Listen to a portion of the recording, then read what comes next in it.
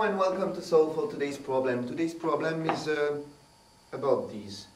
These are very special ropes. They will burn if you put fire on one end. They will burn slowly but irregularly. And actually both of those ropes will burn for 30 minutes. I know that because I weighted them and they weigh the same.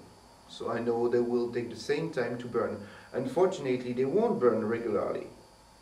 Like for the first 5 minutes, this one might burn like half of it, and then for 5 minutes just 1 inch, and for 5 minutes I don't know.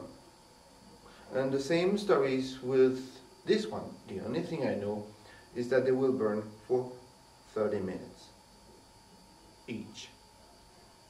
My question is, with those two ropes, is there a way I can measure for sure an amount of time of 45 minutes?